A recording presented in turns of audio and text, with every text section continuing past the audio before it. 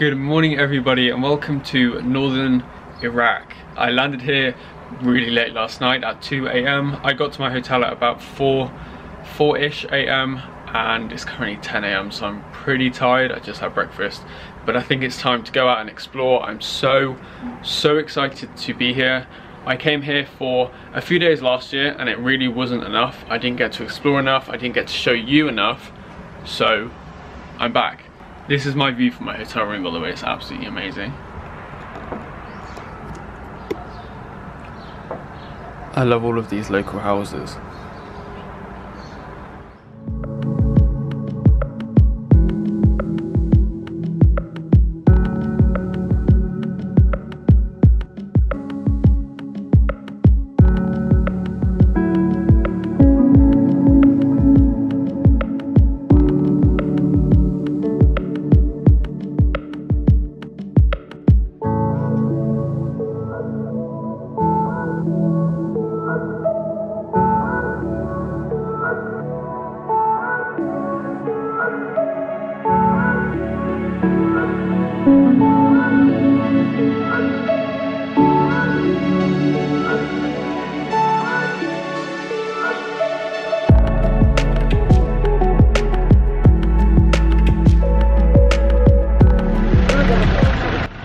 I think another great way I can show you the culture and the history here is by showing you the markets and the main souk. Souks, if you don't know, in the Middle East are the main meeting hubs of people and the main gathering of people, and it's a really great way to see the history, see the culture and see what people are doing here in the local area.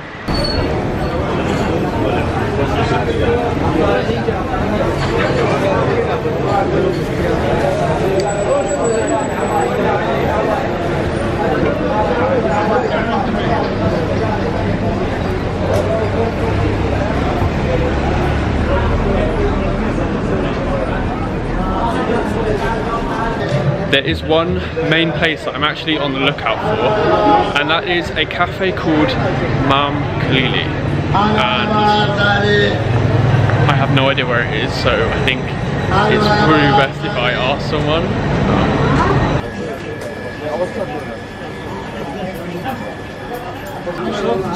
Thank you. Hi. Hello. Hi. You want to get in it? Thanks.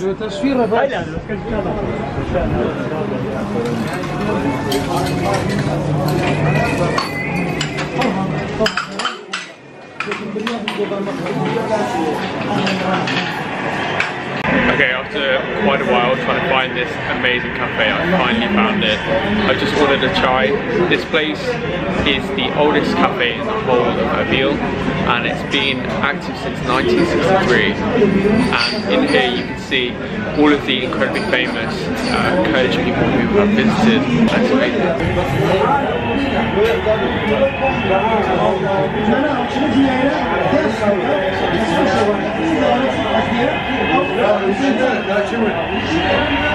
Thank you.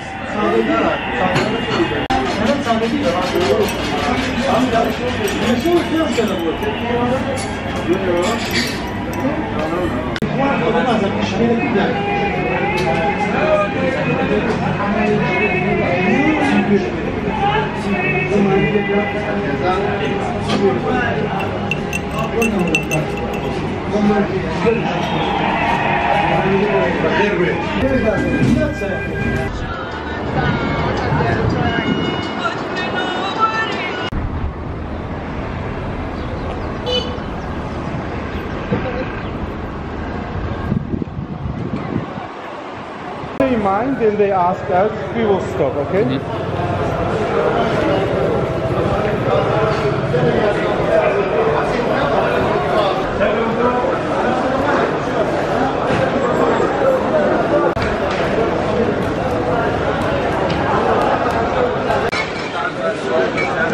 Okay, so I found all the people.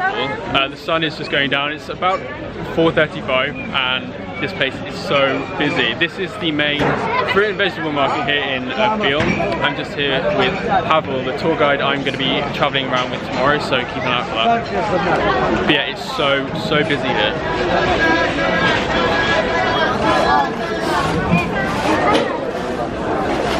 The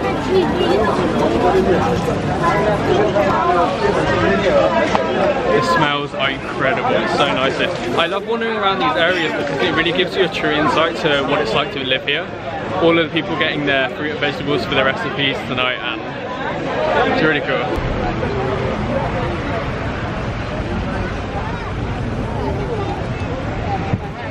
And Muslim and Jewish, I forget to mention this one. They were living together. Just in peace together, yeah. It's amazing.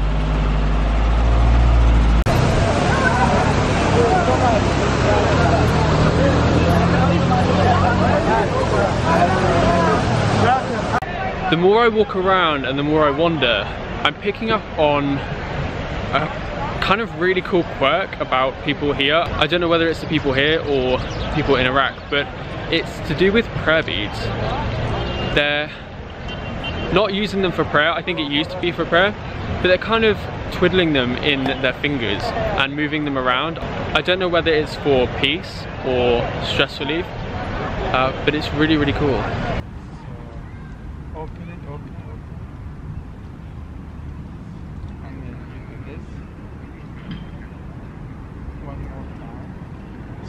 Tie and then put under here and then go around. Okay?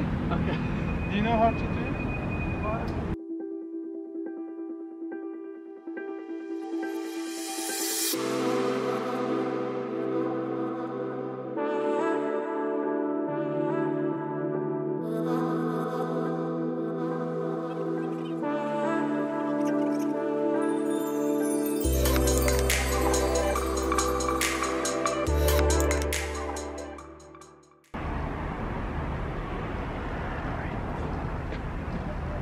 That better?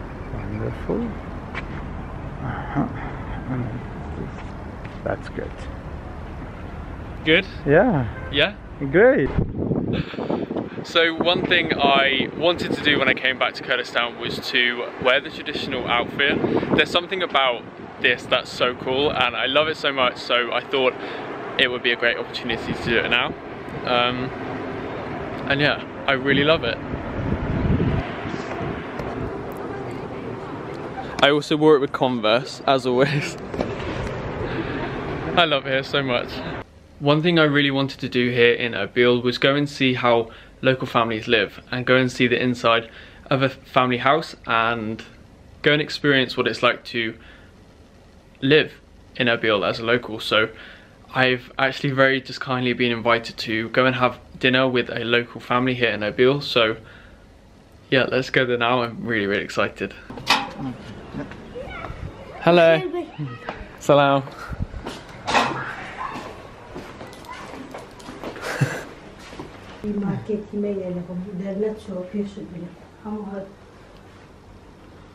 So, oh, it looks amazing. Yeah, so we have here kifta shnoi. When we were refugee in Iran, 1991, my mother, she learned from them and she taught my wife. So this is one of my favorite food at the moment, you know, right now. Wow, it looks amazing. So we cook that often, you know, maybe once or twice a week. Yeah.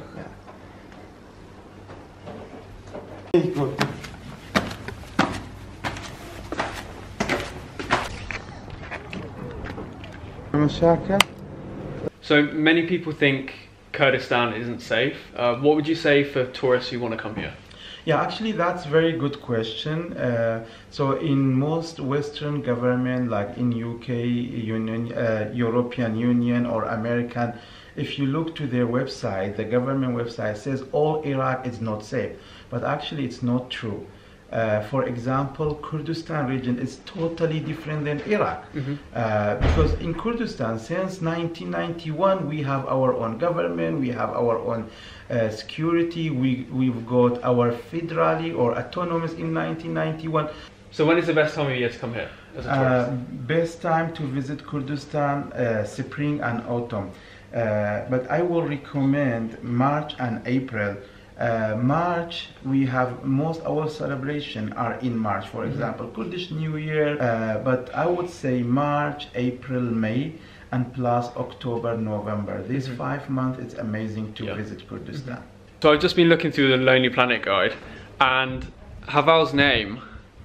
is here, inside the Lonely Planet Middle East guide.